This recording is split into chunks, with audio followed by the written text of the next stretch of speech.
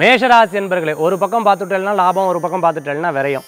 இந்த விரயம் என்பது ரொம்ப பார்த்து பண்ணணும். ஏன்னா அதனால் விரயமானாலும் பிரயோஜனமாச்சுன்னா அது பரவாயில்ல. ஒரு தொழிலுக்காக முதலீடு போடுறீங்க, அந்த முதலீடு அப்போ கையிலேருந்து விரயமாக தான் ஆகுது.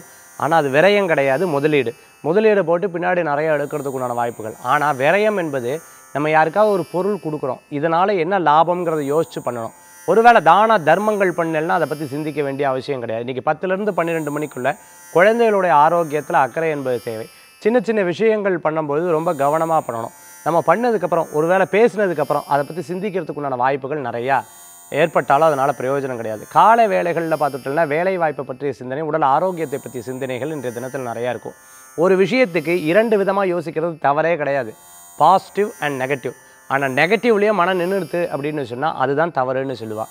அதனால் முடிஞ்ச வரைக்கும் எல்லா விஷயங்களும் பாசிட்டிவாக எடுங்க. அது உங்களுக்கு ஒரு பெரிய சக்ஸஸ்ஃபுல் கொடுக்கக்கூடியதாக இருக்கும். எது நடக்குதோ அது நன்மைக்கு அப்படிங்கிற ஒரு எடுத்துக்காட்டாக நீங்கள் பண்ணிட்டோம் அப்படின்னு சொன்னால் நிச்சயம் எல்லா விஷயம் உங்களுக்கு சாதகமாக வரத்துக்குண்டான வாய்ப்புகள் நிறையா இருக்குது.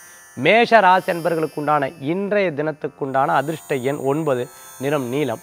வழிபாட்டுக்குண்டான தெய்வம் ஐயப்ப சுவாமி வழிபாடு விசேஷ பலன்களை தரும் அற்புதமான வழிபாடு.